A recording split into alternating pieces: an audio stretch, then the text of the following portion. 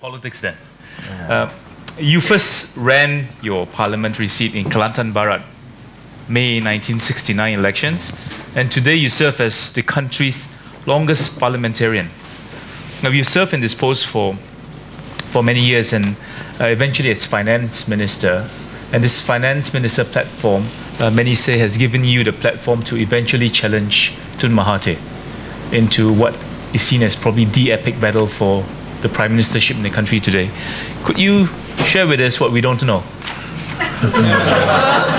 I would have challenged him anyway, even without being minister. I never wanted to become minister. I was offered many times, even way back in the 60s.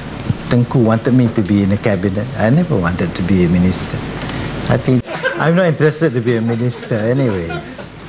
And I would have challenged anybody who doesn't do things right, because I think you have to do things right, and it's not yours for keep. You know, you cannot go there and start throwing your weights around just because you are so and so.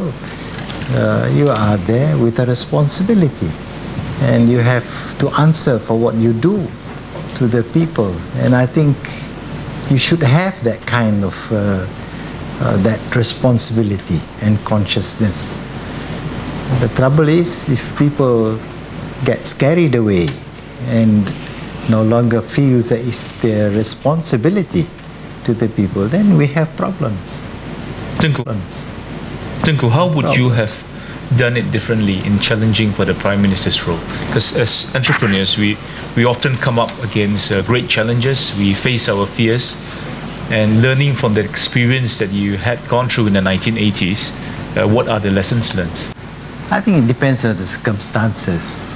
You don't challenge for the sake of wanting to challenge anybody. You challenge because you think that what he's doing is wrong, according to your judgment. And you must be able to justify why you're doing that, or why you're challenging him. And if you think you can do better, you must also tell what are the things you can do better. And if the people are with you on that basis, then of course it gives you legitimacy to challenge.